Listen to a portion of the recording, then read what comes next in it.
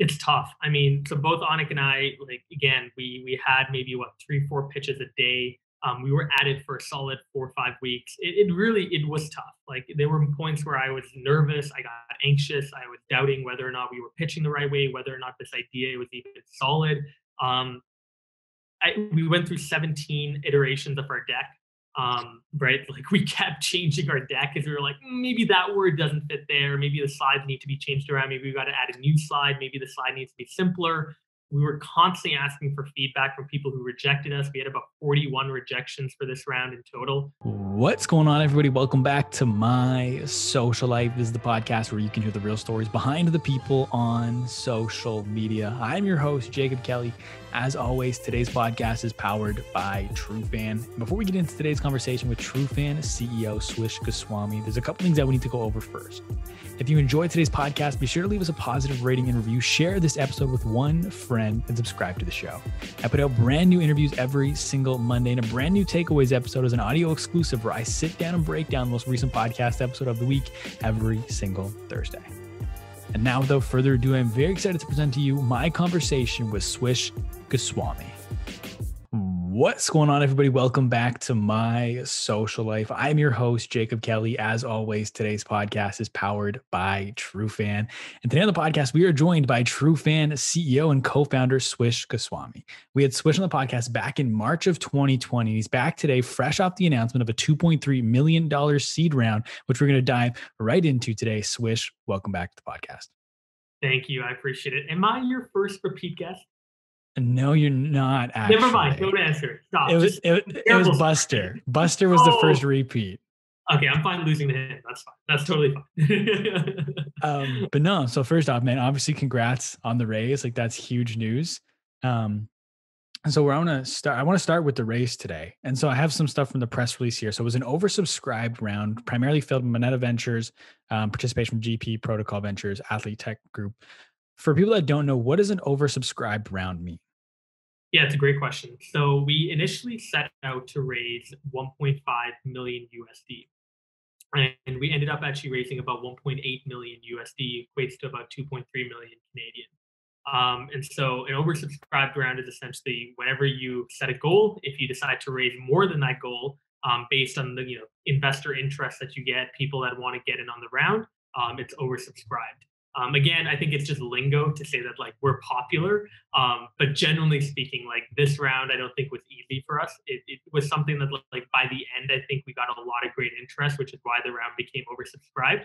But like initially, I mean, we found it pretty difficult to raise around November, December when people were going for holidays. So it did take us about 3 months to get to a verbal commitment, and then obviously an additional month to go through all the legal process associated to the raise.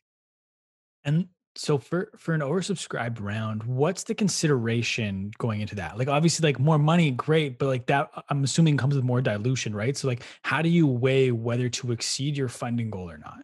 It's the type of partners you bring on. So, Moneta came on and candidly speaking, they led the majority of the round. So we honestly could have stopped right there. And we didn't have to take anyone else on, but we decided to bring some other people on, like, we brought on Derek Favors from the Utah Jazz, Thaddeus Young from the Chicago Bulls, Curtis Christopherson, who's the CEO of Innovative Fitness, GP Ventures, Protocol Ventures. We decided to bring some of these angels and smaller institutions on because we felt like they would open up a lot more sales channels.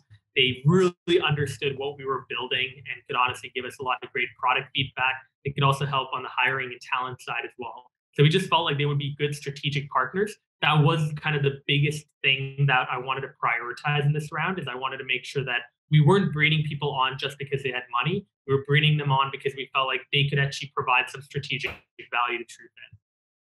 And so you said, I mean, I was actually my next question is how do you weigh between financial upside versus kind of connections and things like that? So you 2 questions in one with that answer, which is amazing. But you said it took 3. What I do. So you said it took many months. It was a tough raise, especially up front. Yeah. Was it mainly just those first couple months? Was it just timing and people are going away for holidays? That's kind of what you said, or was there more factors that played into that? Definitely more factors. I think it was 2 other factors other than timing and people going away for the holidays. Again, December is a really terrible period to start raising money. is number one, adjusting to COVID, right? Like raising in the pandemic is so different. Like with all of our previous raises, we actually met the managing partners at these VCs. We met the angels that we brought on in person. So it was kind of weird to be able to like just pitch virtually and you really get adjusted to that. And again, virtual pitches are tough as well because it's hard to keep people's interest for like a whole 30 minutes when you're pitching. But we tried to, mix it up a little bit. So that was number one. And then I think number two, just early on, our pitch deck or pitch, I don't think was, hitting the right angle. And what I mean by that is normally in a pitch, you want to really talk about not only what you've done well in the past, but where you're really going. And I think we needed a bit more time to have a bit more clarity of where we were going. Obviously, this is post player, so we obviously had a clear idea that we wanted to unify player and Trufan's products together. But what does that actually mean in the grand landscape of things? How does it actually affect the space of customer data or the space of even marketing broadly? That was stuff that took some time. It took a lot of calls. It took a lot of feedback that we got from people to really pinpoint what type of problem we were now going after. With the pitch, how do you incorporate storytelling into that? Because obviously it's like this is the market size, this is what we think we can capture. Like, how do you storytell? Because I was listening to a bunch of interviews with Reid Hoffman and a couple other investors, and whenever they were talking about previous companies they invested in, it was never. I remember when Brian Chesky from Airbnb told me about the market size. It was like I remember when Brian Chesky told me the story in their pitch, and that's what really sticks with them even like all these years later. So how are you incorporating storytelling into your pitch? I mean, yeah, the first 10 minutes is two things. It's not related to market size. It's not related to traction, revenue numbers. It's not related with what we want the money for. It's entirely related to two things. One is what is Onik and I's story? So giving kind of our background, sharing it in a very honest way. And the second is giving a little bit of a background in terms of why is this solution important now?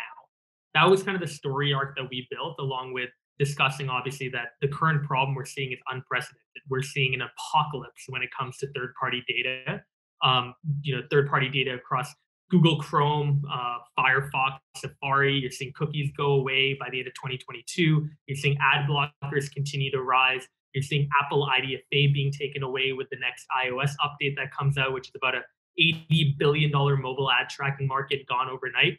And you're also seeing GDPR and CCPA, these two big privacy regulations, wreak havoc on Instagram and Facebook and what brands can do to advertise their products or their brand on those services. So I think we painted this picture of like the third party wasteland, if you will, and talked about why we believe first party data would be more important. That was the core theme of our pitch, is that third party deprecation is occurring. First party data will be more important. We are the best provider of first party data out there and will continue to be a great partner for many brands. And how long is a typical pitch? Like, what does that normally look like? It's normally anywhere between 15 to 20 minutes. Again, like the first 10 minutes is really important because if I can convince someone of the problem and how big it is and why our solution matters, the other stuff we felt was pretty easy. Like our revenue numbers are solid. We've worked obviously not just with small businesses, but some of the biggest brands in the world, and a number of investors were very like happy to see the big logos that we had on our deck. As well, the product works, right? Like if we could demo the product and show people like, look, it actually works. It's not just a prototype. It's not just an idea that we're pitching here. We actually have been in market and have seen things and have iterated based on the feedback we've gotten. And how do you kind of, especially in the first couple months when things are just going a little bit slower than you anticipate, how do you and Onik navigate that? Because from my understanding, it was a lot of long days, like back to back to back to back pitches. Like, how do you navigate through that when you're not quite getting the results you want right away? It's tough. I mean, so both Onik and I, like again, we had maybe what 3-4 pitches a day. We were at it for a solid 4 or 5 weeks. It was tough. Like there were points where I was nervous, I got anxious, I was doubting whether or not we were pitching the right way, whether or not this idea was even solid. We went through 17 iterations of our deck. Right? Like we kept changing our deck because we were like, maybe that word doesn't fit there. Maybe the slides need to be changed around. Maybe we got to add a new slide. Maybe the slide needs to be simpler. We were constantly asking for feedback from people who rejected us. We had about 41 rejections for this round in total, which I'm very proud of talking about because, again, I think those 41 rejections allowed us to get our first big yes with Moneta and then start to obviously go from there and start to get other people in. Because again, the feedback we got from those 41 partners that said no was so instrumental to us understanding, okay, cool, like, it's easy to take the easy route and say, oh, like they just didn't get it. But it's obviously harder and probably in your interest to say, what could I do better the next time to make sure they actually get it, to make sure they actually understand our idea, understand where we're going, understand why we're important. That was the key thing for us to realize. And that's why these deck iterations, the rejections we got are things that I'm very proud to talk about. And with all the feedback you're getting, I mean, that's 41 rejections. That could be multiple people at different firms. So you're getting input and feedback from so many different people. And I Yeah. did a podcast with Mikhail Cho, who co-founded Unsplash. And he said one thing they dealt with, especially early on, was mentor whiplash, where you have two people who are like equal in stature, both telling you different things, and you don't know which feedback you're supposed to take in and implement. So how do you like, what processes do you have in place for in taking feedback and applying it to both your pitch and also the product? Yeah, I mean, so two things. One is normally we didn't deal with too many multiple partner conversations. So we normally ask the partner that liked us first. Like, because normally what would happen, right, is you go from an associate, the associate likes you, they bring in one partner.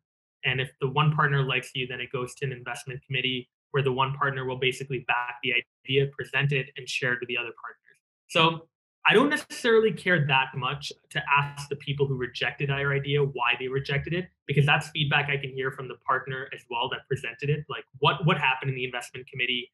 Like why did our idea get shot down? That's stuff that can easily be relayed through that person. What I'm a little bit more interested in is what did that person see in our idea that made them want to proceed to the investment committee? Right? Like why did they like our idea up to a certain, that's what I really want to know so that I know what exactly to definitely avoid, or what things to think about in terms of feedback and how we can improve. But also, what are things that we should double down on that people liked hearing about that we should definitely make sure we continue to put forward the next time? And how are you tracking all of this? One, obviously, there's the feedback component you're tracking, but you're also tracking the relationships, who said what, who you need to follow up with. Like, how do you manage all of that? Yes, I did not build a tracker, which was a huge mistake. And I'm actually helping a company out right now. It's more of a side project. I'm coming on as a founding partner for this company focused around student debt. And in the process of helping them raise their pre-seed round, I actually first told them before we go out and use this deck and raise any money, I want you to build a chart tracker, like a Google Doc spreadsheet. Here are all the people we talked to, their organization. Did we already get in a phone call with them? Were they interested? Yes or no? And then how much do they want to come in for and what valuation, and have all of that charted down. For me, what I did is I did two things. I had a Word document. In the Word document, I wrote down every single person I've talked to. And then literally, if they rejected me, I put them into a column that just said rejected and put down their feedback for why they rejected us. And then the ones that I thought were really close to closing, I like bolded them in red so that I would double down and really focus my time on continuing to email them, and make sure that they got back to me. So that was number one. And then number two, Superhuman. I can't say enough about Superhuman and how helpful it was for being able to set follow ups that, like, I literally could just go Command H, remind me to get back to this email again on Friday, and it would pop up at the top of my inbox and I could immediately follow up. So Superhuman was just a fantastic tool when it came to like following up with people, making sure they got back to me, all through email and all through pretty much an automated manner. That's awesome. And so when an investor does say yes, you get that the green light. What does that process look like then from them just saying that you get a verbal commitment, but then like, is it just a bunch of legal stuff and that what happens after? Like, what does that process look like from yes to actually getting the money? Yeah, I mean, it was so cool because with Moneta, like we got in a Zoom call with them at like 9 p.m., 9:30 p.m. And obviously it was awesome because they had their managing partner as well as the partner that had worked on our deal in terms of pitching us to the investment committee. And they told us, yeah, we want to go forward. Here are kind of the high level terms. Some people agree to it on the call. Some people wait if they're trying to assess other offers.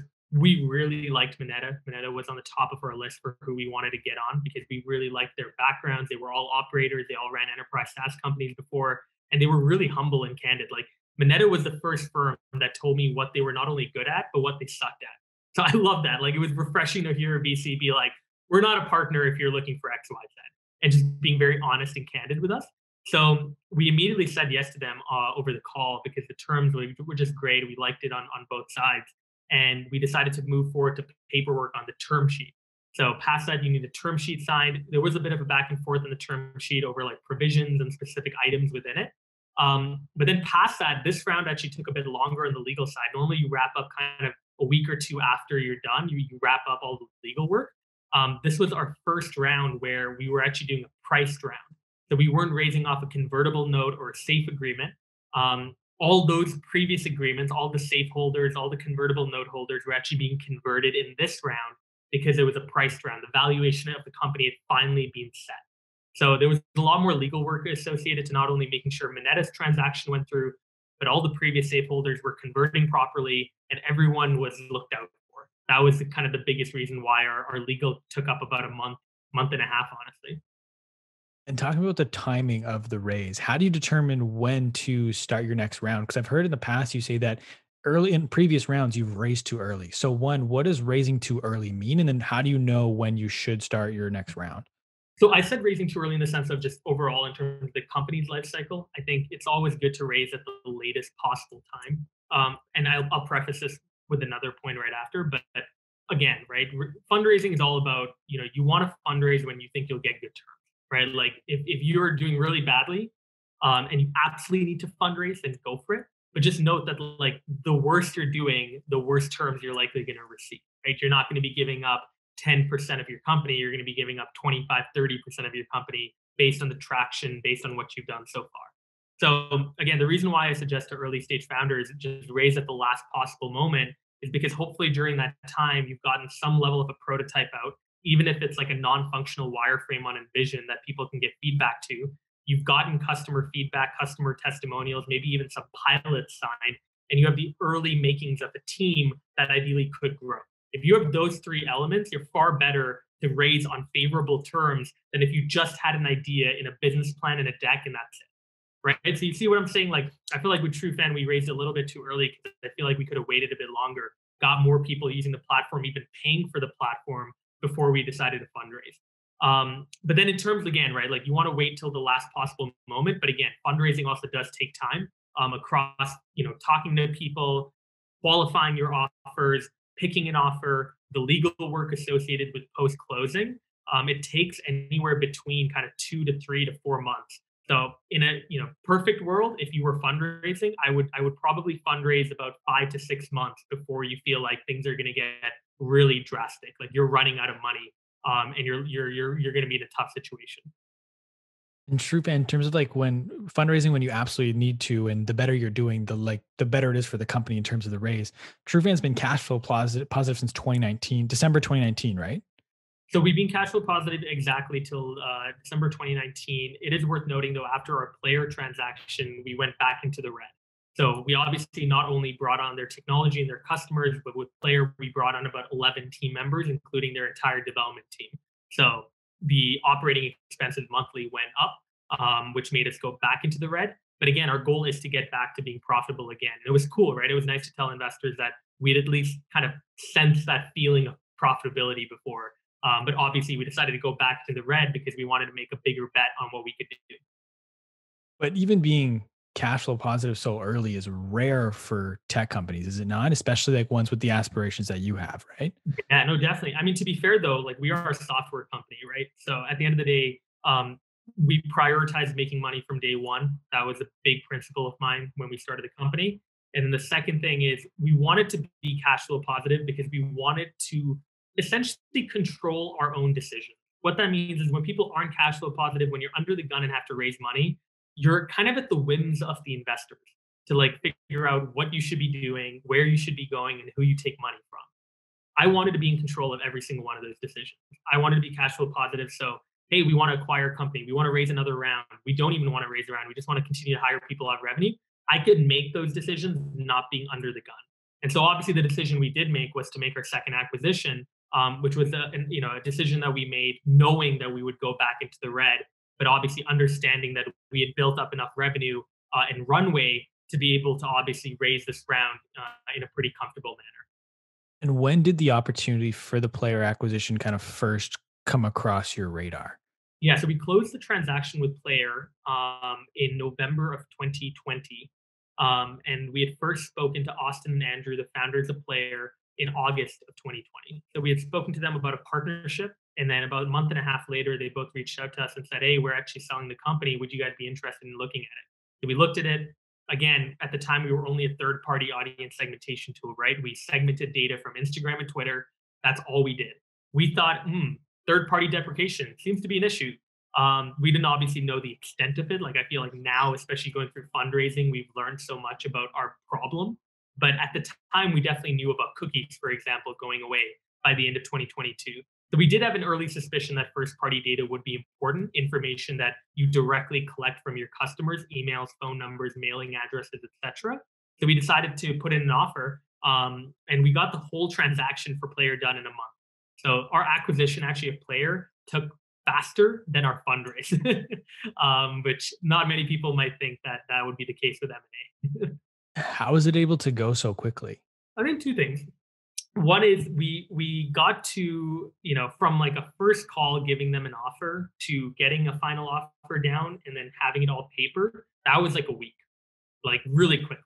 And it was good because it meant that again both sides were happy with what they got. Right? I don't think Player took a long time because they felt like they got a pretty good deal. We felt like we got a good deal. We moved on. And then the second thing is, I can't take credit for this, but we worked with Osler, a Toronto law firm. They're professionals, and they worked their asses off. Like they worked their asses off. Obviously, they take a legal bill, and the legal bill was a pretty standard M&A legal bill, right? But at the same time, like they worked their asses off to get everything done, everything wrapped up really quickly. It's also worth noting that the Player team were very professional about the whole situation as well. Like whatever we needed, they got it back like pretty much the same day. There wasn't a lot of delays and waiting around.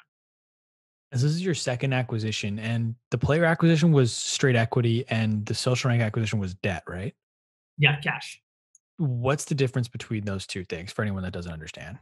Yep. So in an acquisition, you have to compensate the team, the founders, the investors of that company in some way. So in the first deal, we decided to compensate the company and the founders with cash. So we gave them, a set amount of cash.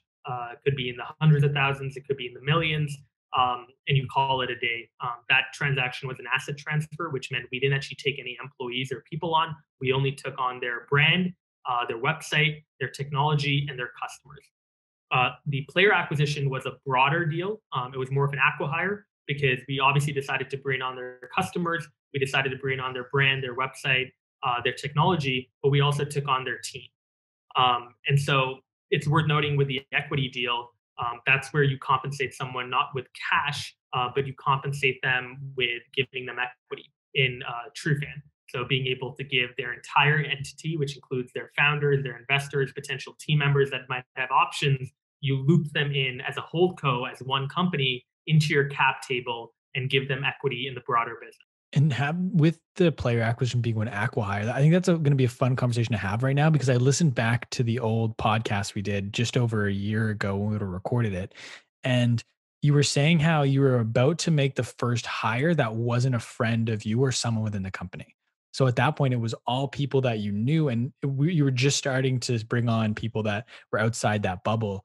And so talk to me about because you said it was 11 people, so you almost doubled the team with the acqui-hire. So like as a leader, as a manager, like how do you kind of intake those? Like how do you double the team size overnight? Like what does that look like from your side? Yeah, so it was good that the majority of the people we brought on, about six of them, were developers because, again, we didn't have an in-house development team before. We were working with outsourced developers, calling this team that are in Hamilton. Again, those are developers that we can call upon to be full-time anytime. But again, they weren't in-house. So we were still working through a representative at the agency that we were working with, that was in our Slack channels, that kind of was giving updates on the development side. But we didn't actually have an internal dev team. So it wasn't like Players team coming in was really replacing anything. If anything, they were just adding on to having some sort of internal dev team. Andrew, again, is a fantastic guy. He's our CTO now. He's an incredible professional. He was really, really just just great when it came to like integrating himself, talking to our existing dev team that was outsourced, trying to make sure that he was talking to every single team member in the first 2 weeks that he started at the company. He encouraged other Player employees to do the exact same thing. And then, yeah, I mean, in terms of the other guys, like whether it was within sales or whether it was in marketing or even the exec team, we tried to make things work by just being very honest about, hey guys, here's the situation. Here are these new team members. And one thing which I think you'll probably agree with me, Jacob, is that we try to integrate people in a pretty natural and organic manner, right? We try to bring them into team calls. We try to have fun on some of those team calls with our Friday cheers. We try to obviously talk on our Monday morning huddles. We try to be very active over Slack. So it was just nice that like the minute we brought on the player team, it just seemed like they weren't uncomfortable. It seemed like our team was very welcoming and they were just very excited to work with us. And it's just been amazing to just see how well the team gelled. Just you obviously know being kind of in the inside of the company, like it's just the vibe is just at an all-time high, and it just seems like people are really enjoying their time here, which is nice to see. Yeah, it was a very seamless transition. But even with it being so seamless, does that add pressure to you? I mean, in some ways, I think, just now having a team of 27, 28 people, along obviously with the player people and then some of the people we hired recently, like it's a lot of people now. So it definitely adds pressure in the sense of, you know, I don't want to make, the wrong decision. I don't want to obviously cost the company anything, because now you got kind of 28 people's jobs on the line. And it is a little bit of pressure there. But to be fair, you know, one thing which I'm really happy about is I do trust every single one of our team members right now. I trust them to do their job. I trust their character, which I think is the most important thing because, we've had hires in the past where I doubted their character and that's obviously caused issues. But I feel like right now, just with this existing team, like that sort of trust is just kind of overwhelming. So it definitely supersedes any sort of doubt or pressure that I feel. And when it comes to establishing Trufan's culture, last time you were saying how with bringing on all these new people, it was just kind of be obviously trying to push it in a certain direction, but you can't control the culture and how it evolves as you add people in. So has your approach to building the culture changed, or have you almost doubled down on your approach from a year ago? Just double down on my approach. I trust people to do their job. I think I trust my executive team a lot more now than ever before. I trust them to do their job. I don't want to step on their toes. I don't want to micromanage them. I want them to enjoy working at Trufan and build their teams in whatever way they want, talk to their teams in whatever way they want, set expectations for their team in whatever way they want. So again, I feel like just being hands off was probably the best thing I could have done. I feel like if I'd controlled too many things, it would have felt like restrictive. It would have felt like I was stepping on people's toes. And it also would have felt like I didn't trust them. So I think just trust again is the guiding principle when it comes to seamless, beautiful team culture. You got to have trust as your guiding principle at all times. Is Trufan still a startup? I think so. I think so. I think we have product market fit. Again, right? We have two products, so it's like you have product market fit on one side. You definitely have product market fit on another side, but you obviously with Player right now, it's a little bit more campaign focused, so it's not an entirely automated service yet. And obviously the products are being unified right now. The brands are being unified. The pricing is being unified.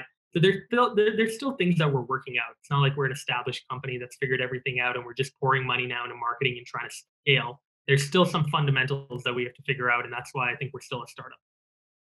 But even though it's still considered a startup, with the team so big now, your day to day probably looks a lot different than it did 18 months ago.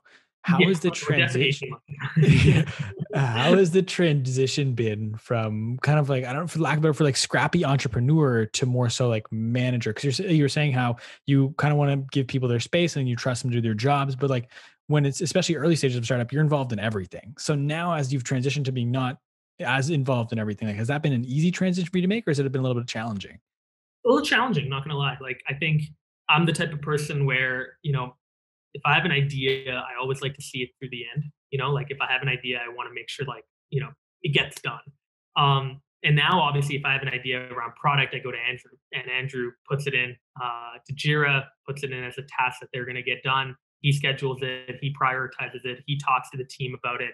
If it's marketing, I go to Karen. If it's anything related to unified pricing, I go to Onik. If it's anything related to finance, I go to Trevor. So there are just these other executives around me now that are doing a fantastic job, but it also means like I've had to kind of, you know, get over like the feeling of like, okay, I have the idea, I'm going to see it all the way to the end. It's more of like I have the idea and I'm a conduit basically for taking these ideas, sharing them, and then allowing people to have the space to be able to figure out what they do with it. So for me, like my role right now has been, a couple of things. I think number one is being the gatekeeper for our vision. I've written up documents like a key milestones doc recently, right? Where I talked about what are we doing in March? What are we doing in April? What are we doing in May? What are the key dates to remember? And what is our broad vision? Because I always want people never to feel lost. I'm constantly seeking alignment. Alignment is my best word. It is my best friend. It is literally the thing that, in my opinion, CEOs past a certain size need to prioritize: alignment across your executive team and across your team broadly. So that's number one. Number two is obviously fundraising. Now that that's done, board meetings, right? We brought on Moneta onto the board. So, those board meetings aren't just Trevor Onick and I being like, so what are we talking about? It's actually having a deck built out. It's having a one pager with Ask built out. It's making sure that our financial data is kept as up to date as possible, that our investor updates are also properly made, because there's more people now that have come into the company and put their money in. And then the final is definitely just around hiring and team management, right? Like, making sure that I'm constantly being a part of the hiring process. I still like it. I obviously don't do the first round interviews anymore. I do more of a third round interview, if you will. So after the first two technical interviews, I like to come in for a culture fit interview just to meet the person. Is that person, is she or he a good guy? Are they the right person for the team? What are their long-term goals? These are the types of questions I ask. And I like just being able to figure out, like, do I see this person in our company for like the long run? Or do I just think they're seeing it as like a stepping stone to something bigger? So those are the main three things I focus on. And obviously, like, things will pop up throughout, maybe a sales intro that I'll set up. Maybe I'll be a part of a unified branding or unified pricing conversation. But again, we have the team now where I have people that are very focused and accountable to those tasks. I don't want to, again, step on their toes and, sabotage their meetings and take over their agenda. I want to be a part of these meetings. And I think the beauty now is that, like, 18 months ago, where I was leading the meeting and talking the most, now I actually feel a lot of happiness, because when I come into a meeting, I rarely talk that much. Like, I talk mainly to align people and get them back on track if I feel like we're going off track. But that's just about it. Like, I'm mainly just listening, and it's amazing to be able to do that. With alignment and as a team grows, it obviously takes time to align different parties. And obviously, like, Truvan's still a startup, like we've talked about, and it's not like it's a 500 person company, but it's still, as you scale, the rate of making decisions slower. Like, it takes longer to turn the ship versus like when you're a small startup, it's like a speedboat, not a cruise ship yet by any means. But as you grow, how do you try and still foster a culture of innovation as you still need to align people and there's more people that have to be aligned to make decisions? Yeah, it's a great question, because again, I felt that as well, right? Like, we're a bigger team now, and communication is just so important, right? Like, even one person kept out of the loop on like a development update that is part of the dev team could just ruin everything, and definitely ruin team vibe, team culture, etc. So I think the best answer to that is, there's certain things that we have long, lengthy discussions for. There are other things where we tell people you don't need to collaborate with others. You own the space, you can get it done. I'll give you an example. Things, for example, like if Karen, our CMO, if she wants to start an email newsletter, talking conceptually about whether an email newsletter would be good for lead generation is something she should probably do with the executive team, and then also with Marco, our director of sales. But in terms of like, what is the name of the newsletter? What is the look of the newsletter? She can figure that out on her own. She can work with her team members. She can get that done. She can come up with her own plan and move forward on that. And that's not something she needs to talk to Marco about, me about, Onik about, anyone else on the exec team about. So that's what I mean, is that broadly, like with what you're doing, there's big tasks that definitely need collaboration. And then there's definitely smaller tasks that don't require collaboration unless it's within your team, which is obviously the quickest way. Because, if anything, Karen, in my opinion, leads a 6-person startup just called the marketing department, right? And that's the type of vibe that I definitely want to instill in her, is that she can move quickly once the high level conceptual ideas are approved and agreed upon. Last time you were talking about how your focus in the beginning of Trufan was a little bit more broad, like it was Trufan and a couple other things, but you've kind of narrowed that focus over time. And I would say even over the last year, I've just anecdotally watched it narrow even further to focus more and more on Trufan. How how does that look in practice? And once we kind of get into a post-pandemic world, is it going to be harder to maintain that focus as distractions are going to become more easily available when there's no pandemic or anything like that? Yeah, I mean, it's a great question. Potentially, I think the pandemic definitely helped, right? I think just being at home, first in Toronto, now in Calgary, not really having much else to do, not really seeing friends, um, really made me ultra focused on Trufan. Again, like, I also feel like whenever we have big things happening, like whether it's a fundraise or we have a big hire coming around, or it's an acquisition, I'm just kind of all hands on deck. Like, I'm spending 17, 18 hours a day working, and I'm fine with that. So I definitely come alive during those moments. But even moments like this right now, like, I think in practice, what it looks like is just prioritizing my week. Every single day before I go to bed, I look at the next day, right? I look at my calendar and I say, hey, these meetings that I'm taking, are they actually necessary? Do I actually need to take them now or can I take them later? And right now, the majority of the meetings that I'm prioritizing are focused on Trufan, which just again means that at the end of the week, when I look back at what I've done, most of the stuff that I've done is going to be focused around Trufan. It doesn't mean, however, that I'm only focused on Trufan. And what I mean by that is like I do have other things on the go. Like I'm investing in a few companies right now, one of which, like I talked about, is focused around the student debt crisis. And I'm really excited because we're hoping to raise a bigger seed round in June, and hopefully we'll start announcing more about what we're doing then. I'm still speaking virtually, still trying to get my book out because it got delayed due to COVID, and I'm hoping it comes out next year. Still posting on social media, and I'm a host for a Tech Toronto show coming out in April. So I still find time to do other things, but I try to use my weekends more for that, as opposed to my weekdays where I just, especially from 9 to 5, I really want to be there for the team, make sure that they can book meetings with me if need be, and also just making sure that I'm getting through my to-do list that's relevant to Trufan first before focusing on anything else. With the pandemic, there's one other question I have regarding the pandemic. It was when it first kind of hit, everything was very uncertain. You and Anik made the decision not to take salary for the first couple months, I believe. Walk me through that decision. Yeah, we didn't want to lay anyone off. That was the most important thing, is that we liked our team a lot. Um, and it's not to say that we were ever close to it. Like, I don't think we were close to having to lay someone off per se. Like, I also just didn't want to be in an uncomfortable position where I was like, imagine like marketing wants to put in more money into like ad spend, and they want to put in like 5, 10, 15K more.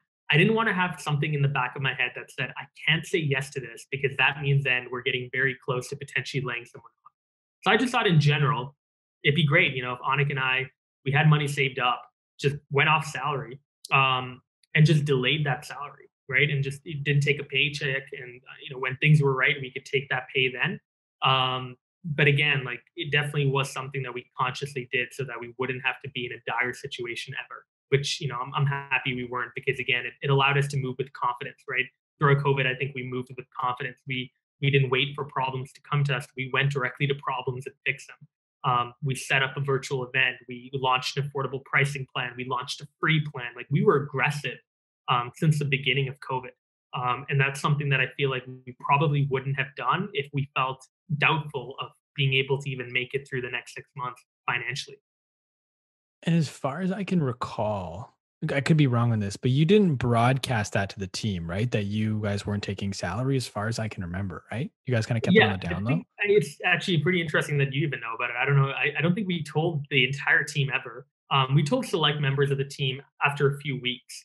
But initially, no, we wanted to keep it to ourselves. Obviously, our CFO, Trevor, knew about it because he does payroll.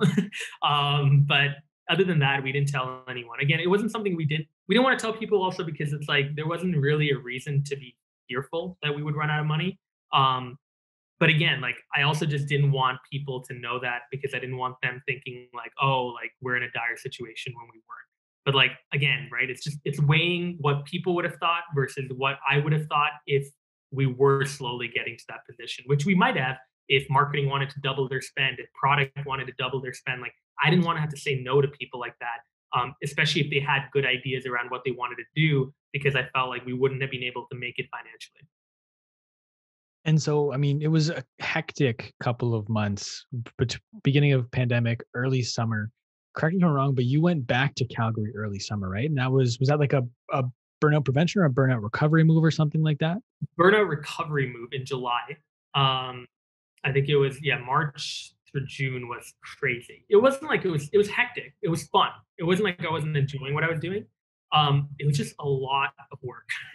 Like, like again, we launched this monthly virtual event series. We marketed a 45-day free access for our platform to any small business under 20,000 followers. We decided to take that idea and then roll it into a broader free plan along with an affordable pricing plan. With the affordable pricing plan came figuring out what our customer success team was going to do because they were only used to enterprise before. So there was a lot of work that we had to do. And again, I think it's indicative of the team. The team stuck it through. There's more than just me when it comes to what we did and being proud of it. I think it's a team effort. But I definitely felt like I had a bit of a hard time when it came to disconnecting from work during those months. So just in the process of working many hours, also being at home, not maybe eating the most healthy food because again in Toronto I wasn't really cooking. I was just Uber Eating every day. I did kind of get to a point where I felt like, okay, I need to go back to Calgary. I need to have some home cooked meals. I need someone to really kick me in the butt, like my mom, to make sure that I'm accountable to my health. And I also need to make sure that I'm sleeping properly and just not burning out. Two things based off that. One, I think is important for everyone to hear that you can still burn out even if you're having fun and enjoying what you're doing. Yeah, 100%. And the Yeah. other thing too was trying to think of what, oh, as the CEO of the company, you said you were enjoying what you're doing. You're the CEO. It's like an important time for the company. Is it a hard realization to come to that, oh, I've burnt out? Because you're enjoying what you're doing. You're supposed to be leading this company. Is it hard to admit that to yourself? No, I'm pretty honest. Like I'm just, like I'm pretty honest with myself. I'm not embarrassed about stuff like this. Again, I'm human. I'm like a human being. I'm very happy to say if I'm burning out or if I'm feeling anxious or doubtful. Like, every 3 weeks we have our hopes and fears session, right? Like I try to be as vulnerable as I can because I expect other team members to do that, right? So it kind of needs to start with me. So I didn't mind. Like I made a public post on Instagram, even just saying like I burnt out, like and I'm like I'm not embarrassed about it. Like people do it. Um, if anything, like I was proud about what I did to burnout, right? Like I worked my ass off. We got a lot done with our team. I was proud about what we got done. I definitely could have managed my workload a bit better, which was the thing I took away from that experience. But again, like I wasn't embarrassed by burning out whatsoever. And talk to me a little bit more about burnout prevention now. You took your break from Instagram in January. Was that part of the reason, or was that just like fundraising is coming to a close? You're actually to focus. So, like, what led to the social media break? Yeah. So, I mean, burnout recovery in general, like I just learned how to, like 8 hours of sleep is important, 7 hours at least, right? Like I don't think 3 hours, 4 hours is something that people should be doing. You'll catch up to you in the long run. It'll definitely harm you. So that was number one. I think, eating healthy was definitely important as well. Going on walks, like that's actually one thing I did when I came back from Toronto. September, October, November, December. I just went on walks like almost every day. Got out at 5 p.m., had some sunlight, got some fresh air, came back. And that just helped really in terms of disconnecting from work, getting some fresh air, walking, obviously, putting in some exercise. So that was good. And then, yeah, in terms of the social media break in the new year, you know, this was around the middle of our fundraise. Start of Jan, we had about like 14, 15 potential lead investors that we had already talked to at least once. The majority of those we had talked to at least twice. We were getting to the point where I'm like, okay, I really need to put in work now. Like people are asking for specific documents. They have a bunch of questions they need answers to. They're asking for this financial report. Need to get Trevor to work on that. Need to manage the team and make sure everyone else is doing well. Like I just felt like with everything going on, the last thing I needed to be doing was being distracted on Instagram for like an hour or two a day. So I decided to, deactivate Instagram temporarily.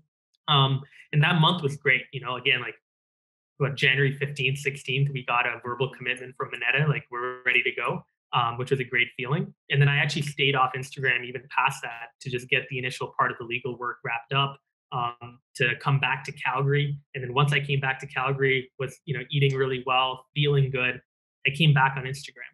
And even now, like I look at kind of how many hours I spend a day. It's like 45 minutes, 40 minutes on Instagram a day, which still might be a lot, but definitely is a lot less than what I was spending in December and November, where I think it was like 2 hours or 3 hours a day, and I really didn't feel like I was getting much from it.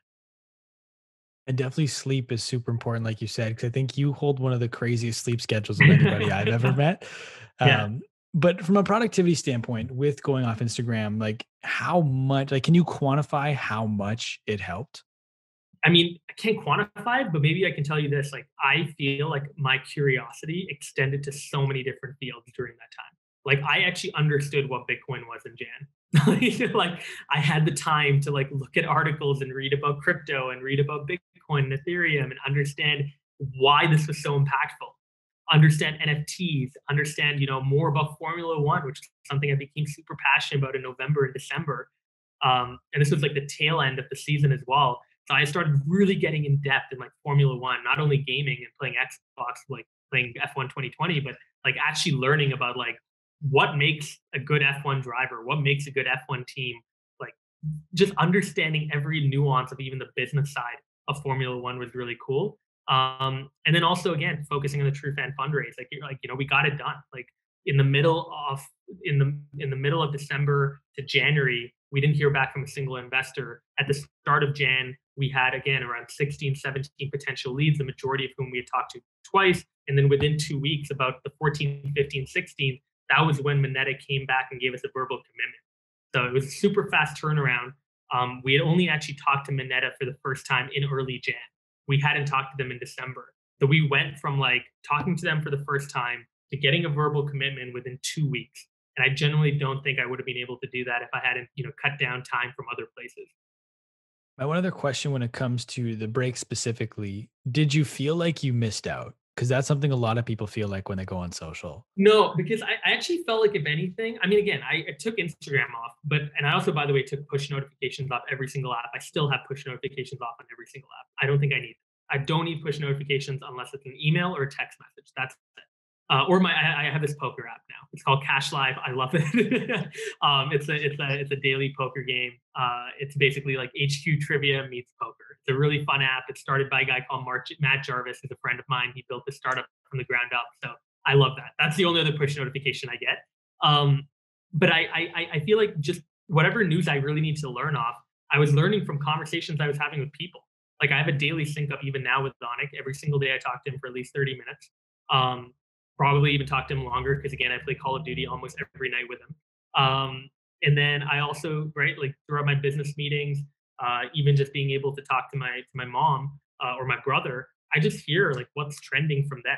So I didn't feel like I really missed out much. Like basketball news, my brother was telling me, my mom was giving me kind of world news specific mainly to COVID because she's obviously very concerned about what's happening right now, especially in Canada. And then just everything else related to marketing, social media, I was hearing it from Onik and our team and just hearing kind of like from even like the Slack channels and the articles they were sharing what was happening. So I generally didn't feel like I missed out on anything. If anything, there were certain friends of mine that I only had on Instagram. I didn't have their phone number. So I kind of missed being able to talk to them. And that's really the only reason I'm kind of back on Instagram. Like I'll make an odd post there and there. I like stories. Stories are fun. But for the most part, I'm on Instagram so that I can just message people that I have group chats with. Because I have a lot of happiness with talking to some of these people. Is there a like what's the downside? Because you're not sharing a ton on Instagram right now. What is which is rare. What's the downside of oversharing on social? I don't think there's a downside with oversharing, really. Like, unless it obviously hurts their mental health, then don't do it. But again, like I love Buster, right? Buster's the way of just he posts. He doesn't care what he posts. He just continues to share content on LinkedIn, on Instagram. That's the way you should do it. I think right now it's just honestly like I don't have a lot of time to think about creatively like what I want to post. I also just generally feel like I don't have a lot of content either. Like normally my content before was like I'm speaking at a new event, like and the event takes me to like travel somewhere, and I'm taking photos in a new city, a new area. I'm sharing a keynote speech, sharing a video of a keynote I did, sharing an interview I did at a studio like Cheddar, for example, at the New York Stock Exchange. Like I'm just not doing that stuff right now. So I feel like again, like I have personal photos. And maybe I'll share those down the road. But right now, like my mind is just so focused on business and work that I don't really feel like creatively right now, other than LinkedIn, where I continue to post almost every day, I really have the creative energy to post on Instagram. Is there consequences at all in any way? I mean, they are like I bet like engagement wise. Again, I haven't tested it out. Like engagement wise, I bet like if you post every day, you'll probably continue to engage your community, and people won't fall off. I experienced like maybe say like a minimal follower decline last month when I came back on Instagram because people probably were like, "This guy was gone. He's not actually there all the time." But now that I'm back and I'm sharing stories, and I even shared a post, I've been going back up. So like I feel like again, the more you post, probably the more followers you're gonna get, the more comments you're gonna get, the more people are gonna see your post because again, the way these algorithms work, they try to prioritize people that actively post almost every day. What about, I mean, this doesn't apply, knock on wood, but what about cancel culture? And like, how do you feel with that? Because we're seeing people who post a ton get things tracked back from years ago. So when you're posting high volumes, you might not remember everything that you share, which is honestly that's how I get a lot of information for my podcast because people just share so much they don't remember. It's like, is there any concern with that? Yeah, I mean, I'm pretty outspoken when it comes to cancel culture in the sense of saying like, look, I think it's right that people should call each other out. I just feel like cancel culture doesn't solve the inherent problem. And what I mean by that is, let's assume that someone is misogynistic, right? Someone is misogynistic and they've tweeted some stuff 5 years ago saying, women should not be paid the same salary as a man for the same work, whatever, something like that. And everyone on Twitter starts going crazy and they're like, how can you say this? And this is wrong. And look at the study, look at these facts. That part is fine, right? And like again, I really would appreciate if people were respectful while doing that. Again, the internet though is a pretty harsh place, so you're gonna get all types of people. I think my problem though is you you basically put this person now that might have made a mistake, an honest mistake. Sometimes it is, right? Sometimes it really is. 5, 6 years ago, you put them into a box where I feel like they're not able to come out and a really explain themselves, and then b also like just take accountability for it and move on, and you kind of scar them. So I just feel again like humans, we are at our best when we are not just forgiving, but we also continue to educate people on why they're wrong. And again, I feel like right now with cancel culture, we're only doing one of those. We're just educating people on why they're wrong. We're not forgiving. So I think it needs to be both together. Again, certain things I think you have a hard time coming back from. I'm not going to condone obviously extreme actions, but like things like an odd tweet back in the day. I mean, a lot of people right now are deleting their old tweets. Like, I literally know people that are deleting their old tweets in fear that someone is going to bring it up and they'll be canceled, right? And like, I think all people make mistakes. I've made mistakes in the past. I think, I've said some inappropriate things probably in the past. And I remember that in high school and early parts of college, if it was, for example, rapping the N word or saying it as a punchline of a joke, I remember there were days back in the day where I thought maybe, oh, that's funny. But like realizing now that it's wrong is something that I actually was able to come to through experience, through learning, and through an understanding that, hey, these issues are really impactful, right? Like learning more, by the way, during COVID about the Black Lives Matter movement and understanding why is it so important? What are they truly fighting for? Why does this really cut deep for many people? That's the type of stuff through education that gets people to really understand why they were wrong for what they did. And again, for me, like I understood obviously a long time ago why I was wrong for anything I said before. But again, I think it's just again like it's on people to call each other out for mistakes they made. But I think it's also on people to make sure that we call people out, but we also give them the opportunity to change. We give them the opportunity to be forgiven. And again, that's again, I think where humans are at their very best when they do that. So again, that's the way I conduct myself too, is like whenever I notice something wrong with a friend of mine or I notice something wrong with someone online, I definitely try to call them out privately. Normally, initially, I don't try to keep things public, but privately, I try to call them out. But I also try to be sympathetic, right? I try to hear their side of the story first. I try to also tell them why I thought they were wrong. And then I forgive them and move on and try to see, is there any change in their character or behavior? If they're acting the same way, I don't like to associate myself to those people. But if they've changed, then great. It's a win-win for everyone.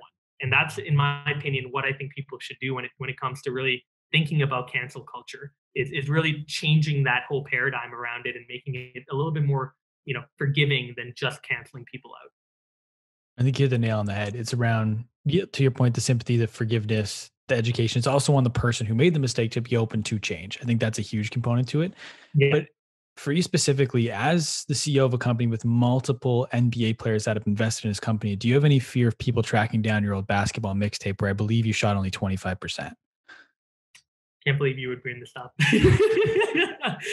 Honestly, it's on YouTube. I really liked that video because we made it as a joke because I always liked the NBA Raptors TSN soundtrack and I thought it was epic. And then I liked the CNBC soundtrack. So I thought, why don't I make a mixtape where like I miss a few shots on purpose and then make a shot and it'll have the TSN Raptors soundtrack when I'm making it because I love the Raptors. But yeah, I mean, honestly, like with the NBA players that have come on, I feel like just some of them think I can ball because my name is Swish, but they don't realize the full truth of probably how bad I am right now, especially because I haven't played basketball probably in over a year. I haven't touched a basketball definitely in like 8 months. How often do you reflect on the whole journey? From like, even if we go look at it from you in that gym, shooting those shots, missing those shots to where you are now, where it's just everything that's happened. I mean, you had to start food shares, you sold your wearables company, you were in New York working for a VC firm, starting. How often do you take a moment to kind of look back on the whole journey? Um, I do it actually sometimes when I come to Calgary, weirdly enough, because when I walk in Calgary, I go by like the old places where my bus stop was in junior high, or where I played basketball after school when I was in high school, or just the restaurants that I went to for my birthdays back in the day. And I think a little bit about like, whoa, like damn, time flies, like I'm 23, turning 24. Like I've been out of college now for I've been out of college for some time, but like my graduating class has been out of college for 2 years now, which is pretty crazy to think. So I definitely reflect on stuff like that. I also just feel like I don't want to think too much about it because I just think there's so much to be excited about going forward. And I think everyone should have that feeling, right? Like I think you should be very appreciative of what's happened in the past. You should reflect on it, take mistakes that you've made and learn from them and become better. And obviously, reflect on those positives and remember that you're a good person, you work hard, blah, blah, blah, et cetera, et cetera. Affirmation should definitely come from past experiences. But I think you should also be very cognizant of reflecting on the future. And what I mean by that is just know like how you know how great the future could be if XYZ falls into place, and then start to think about what you need to do to make those things fall into place. That's what makes me very excited, and that's more actually what I think about than reflecting on the past. Like that. And I will say one thing, it was a weird realization for me when I realized I've been out of high school longer than I was in it. That was a weird one to get through. Yeah, Um, I mean, to be fair, I've been out of school now for longer than I was in university for. So yeah, it's pretty crazy. I think it's just also funny because now I'm like starting to see friends like settle down even, like 24, 25, like they're getting engaged, man. Like literally in the summer of 2020, I saw like every single day on Facebook at least one person getting engaged. I'm just like, yo, am I doing it wrong? Like, do I need to find a girl and get engaged? Um, but it's cool. Like it's cool to see that. It's also just like, whoa, like things, we're getting older. But then, I double my age and I'm still younger than my mom and everything gets put into perspective. Like that's pretty crazy when you think about it that way too. or when people start having babies, like my best friend from high school just had a kid, and I was like, what is, we are still kids. We can't be having kids yet. It's like just, like like what is that? Like whose kid is that? Like what?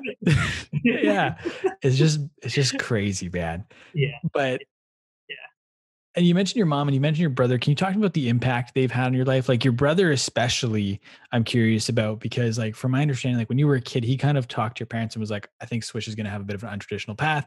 From my understanding, he was also kind of convinced, was one of the reasons that he gave you kind of the clearance to drop out. Like he kind of co signed that decision. Can you talk about the impact he's had on you?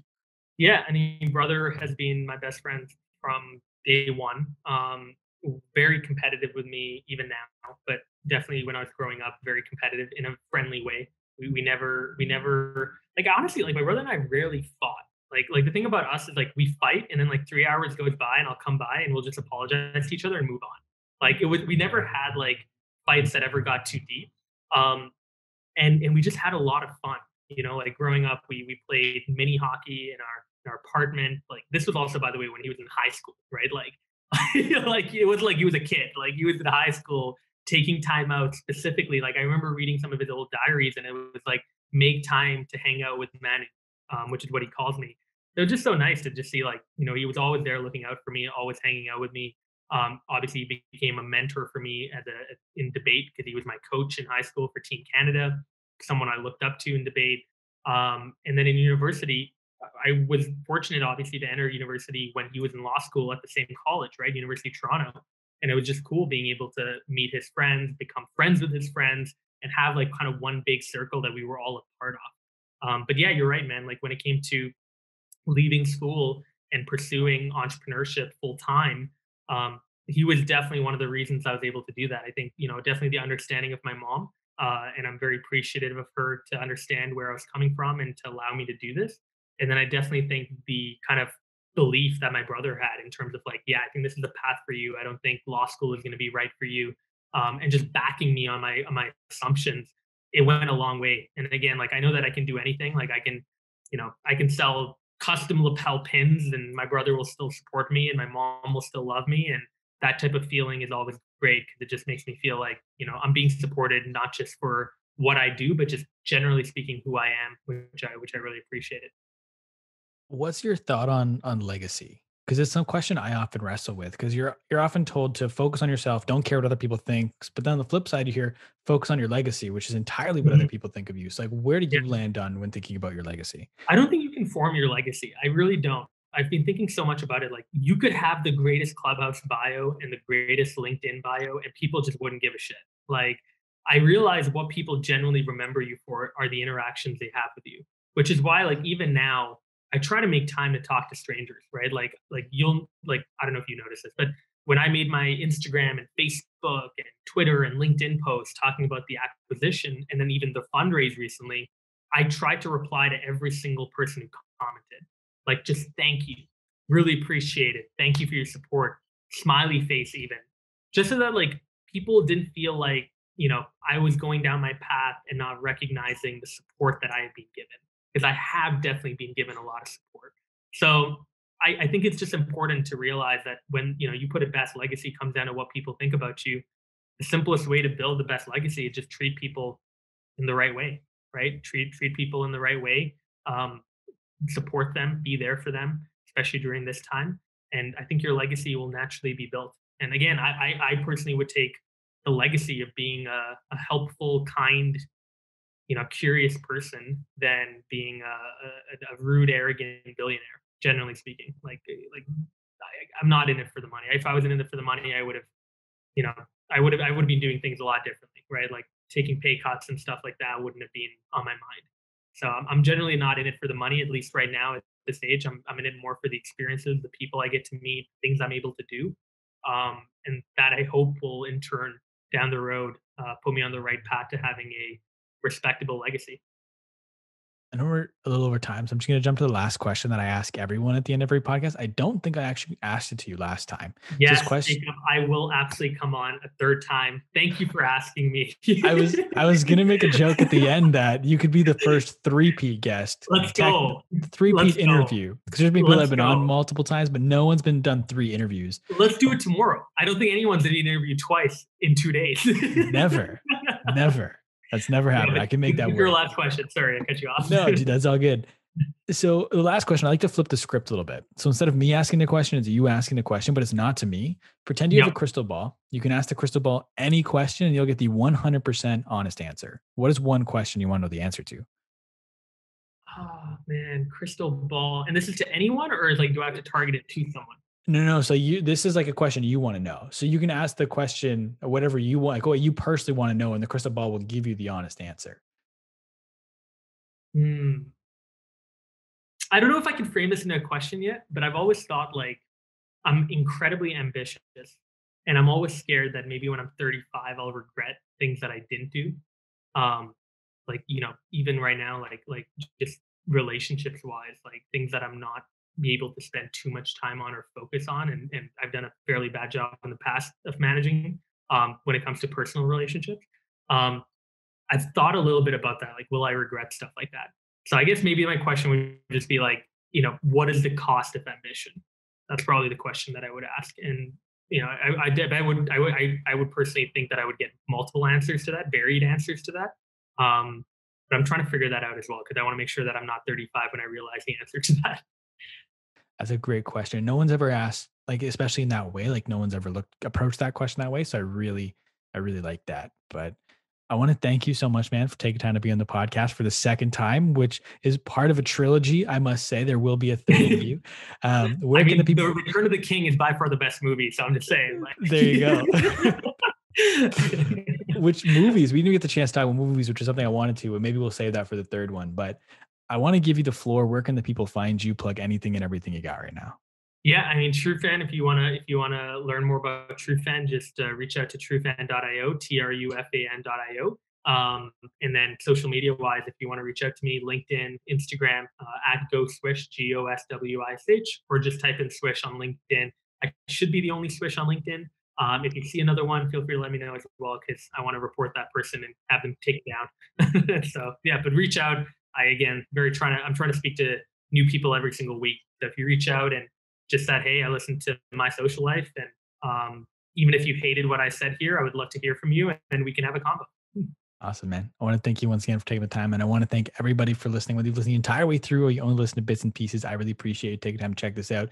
Everyone do me a big favor. Go and follow Swish. Go and follow Trufan. I'll make sure everything's linked in the show notes down below so you can find it. If you'd like to follow me, you can find me everywhere on social media at the Jacob Kelly. Feel free to come and say hello. My DMs are always open. As always, today's podcast is powered by Trufan. Thank you once again for listening, everybody. We'll talk soon.